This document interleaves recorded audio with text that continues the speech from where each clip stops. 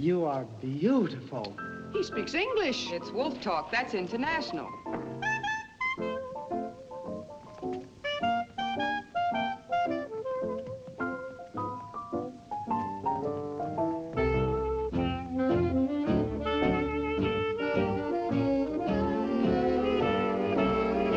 Say, Vivian's all right. She catches on pretty quick. Oh, well, I taught her a few steps when her father wasn't around. I might have known. You know, Mrs. Potter was a great dancer herself in her day. Really? Gosh, she was so smooth she could waltz around with a glass of beer on her bustle and never disturb the foam. Well, I guess Vivian takes after her. A block of the old chip, huh? No love, no nothing, until my baby comes home. No sir, no nothing, as long as baby must roam. My heart's on strike, and though it's like an empty honeycomb, no love, no sir, no nothing till my baby comes home.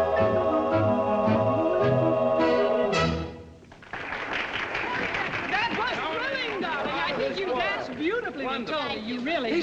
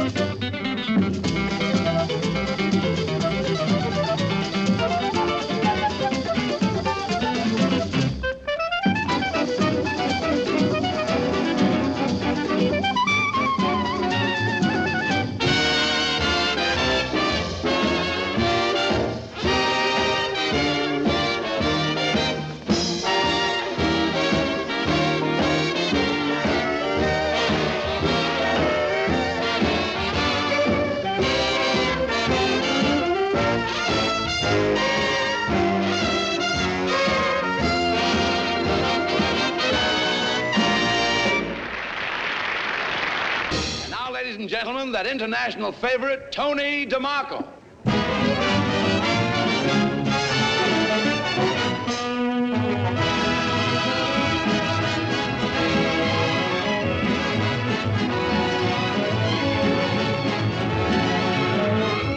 You never saw a place like this in your life. Hello, kids. Hello. There you are. Now, wait a minute, I'll get to the other one. This place gives me a very uneasy feeling, A.J. Shame on you. Give me your hat and get your mind off your wife. Now, that hat's all right. Yes, your hat's all right. That's my hat. She knows it. Never lost one in her life. Now, see here, A.J. I should have been more firm. When I told you that I am never seen in places like this, I meant it. I don't know how you managed to get me this far. I should have put my foot down. Don't be a square from Delaware. Get hep to yourself. What kind of talk is that? I heard it on a jukebox. Well, I don't think I like it. Have it done, Mr. Mason. Thank you, Harvey. Come on, Foxy. Hey, Phil, do those two come here very often?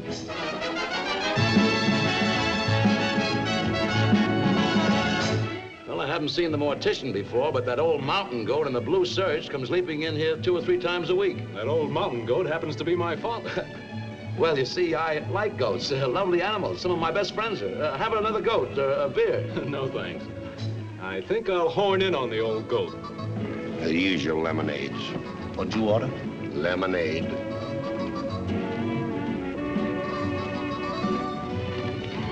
How do you like Tony DeMarco? Great, isn't he? I hope that woman's his wife, because if she's not, there should be a law. That's a good one. That's good, eh? A.J., look, we have company.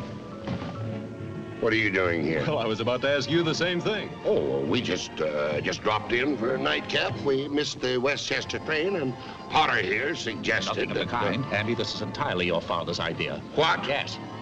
See here, young man, I thought you had to get back to your outfit. Well, I do, but I didn't say when. I've got till Monday morning.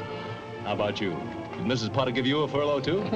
I promised my wife I'd be home before midnight. I like to keep my promises. She expects me to, and I expect her to expect me to.